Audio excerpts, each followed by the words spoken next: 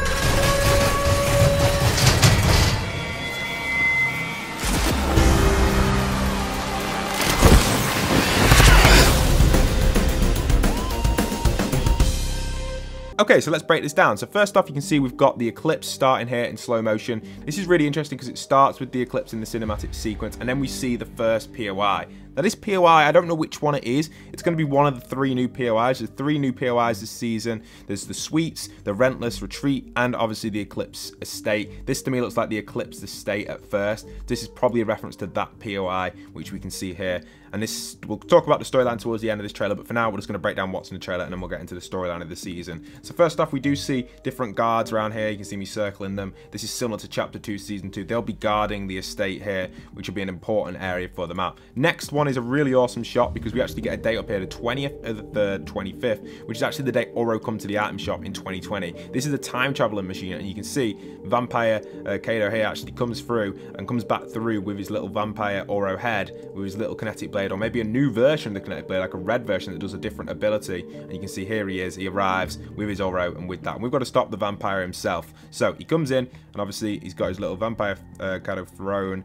That's his name, I think that's how you pronounce it. He comes in, you got a little screenshot here. We go back a little bit, I missed this little shot here. As this does become more HD in the distance, we can actually see, if you look there, some cube photos on the right, and also a photo of himself down the left, I think. Pretty interesting stuff, and obviously his guard. So I wonder if that's a reference to like the cube, and does he connect with the cube people? I don't know yet, that could just be a speculation. But here he is, inside of his kind of chamber where he's stolen all the goods, and he's stolen different goods from different parts of time by the looks of it, using his time machine, going back to different eras of Fortnite to rob different items. Now, I don't know how this affects the storyline too much, but it is quite important because you can see he's acquired different stuff, from drum guns to CDs to Victory Crowns to Peely, even the golden I've forgotten the name of it, the golden fish thing, he's even grabbed that. So yeah, you can see the POI preview there on the iPad. That's his main POI. Oh, actually, these are the other team now. So what we assume, this is actually part of the other team that are going to be fighting against the vampire himself, which is interesting because it's kind of cool. I love the skin there.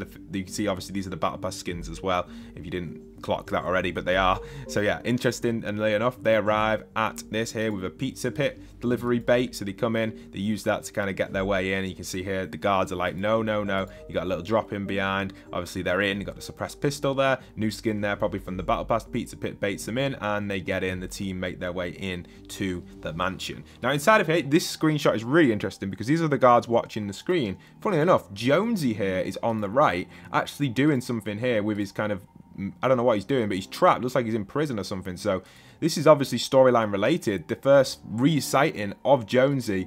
He is back. He is back, guys. This is huge. Jonesy is officially back. So really exciting stuff there from the cameras. Then obviously we see the new item here, which looks like it's going to be some sort of stun item. It throws in and obviously electrocutes them, which is pretty cool. Okay, so the shot after this one is coming in with the lasers. You can see we've got the lasers, we've got the new skin here walking through. If you go back a little bit, you can actually see there's a little photo of the Princess Fish Stick on here we've not seen in ages, and also a few little Art Deco props from Fortnite Craven. A lot of reused props here in this section, but it's kind of neat. You can see it kind of transitioning in nicely. New skin here, and as they come into the mansion, you can also see a painting of Dr. Salone there on the left. So I wonder if this is reference. Are these part of Salone's team? I don't really know. Where's the storyline going here, but we'll talk more about that in a second as we get towards the end. Obviously, new rifle potentially there as well, which they're using to zoom in with. I don't recognize this thing or this one, so this new scope on it, and also this kind of box as well, which throws down. You can see it comes down to the floor, and then it comes into a kind of sentry turret, which takes out all the guards, which is super cool. So nice little eliminations there on the guards, really cool stuff. And you can see obviously the guards get taken down, and you can pick back up the box, which is super cool. Now the next scene is an interesting one because you can see different artifacts in the background, you can see them in behind, but obviously you see the battle pass skins here and the battering ram, which is used to break into the vault. Obviously trying to advertise the new fish stick skin, because that's going to be quite a big one that people are going to enjoy. And obviously they can break their way into the vault nicely, but this guy just opens the door, which is kind of funny. So it's like, what was the point of doing that? And I think this is some sort of TikToker who does like sign language mainly, or not sign language, but mimes things, should I say, which he just allows people to interpret him in a miming aspect. And obviously they break into the vault. You can see Madis's drum gun from the past. You get that picked up. You can probably see a few other things. Oro's head, I don't know what that will be like, but that's pretty cool. And yeah, I kind of like that. Golden egg over here, some more stuff in the background, and that one closes down the right. And all of these close. I don't know what's behind these, but they all close, giving it an alert. And when you get inside the vault, it looks like that could possibly summon the boss. Here he is, the vampire himself, and you can see he breaks through here, and this is the geezer we've got to be worried about, because he's going to be the one that's going to be hunting us down, trying to get us, and he's possibly going to be the boss of this season, the main character. So yeah, and then he runs in, you can see all the skins are absolutely scared, he charges at them, and he just ends there with the last resort popping up. And then finally, something just to mention quickly, which we haven't shown, which you would have seen possibly before, is this screen. So this screen is just a preview of all the battle pass skins which you're going to be able to access. Obviously Ahsoka Tano kind of makes sense, that was almost guaranteed to be in the battle pass, which could mean the return of Star Wars Mythics, which could be quite exciting, and then these other skins here as well, and obviously the vampire dude as well. So really exciting season, looks really cool, definitely strange for the storyline. I can't really pick up where things are going with this, but I guess this is not actual gameplay footage. The cinematic which we just watched, none of it is gameplay footage, so everything we've seen in there could also be just lies and fake stuff, as they do state here at the end of the trailer, not actual gameplay footage. A two-faced and momentous mastermind and a pivotal plot. This is Fortnite Last Resort. Funnily enough, they're always like a last resort or last something for the last season of the chapter. Vampire Kado, or Kado, however you pronounce his name, Vampire Throne, has made the island his home in Fortnite Battle Royale Chapter 4 Season 4, draining the island's wealth and treasures to fund opulent properties, Sanjuan Suites, I think that's how you pronounce it, I might be pronouncing it wrong, Rentless Retreat, and Eclipsed Estate. Heist Throne's properties to take back what's the islands, and more importantly, to thwart Throne's ultimate plan. So we've got to heist our way in and steal stuff. The fate of the islands at stake, and thievery's the last resort, so are you in? So obviously that's the description for this season's description, which is kind of exciting because now we can take just a general talk about where things are at storyline wise, what we gauge from this cinematic trailer. Obviously we've not played the new season yet, we're just looking at the cinematic, but that is crucial and one to talk about and analyze. So generally speaking, it definitely feels weird.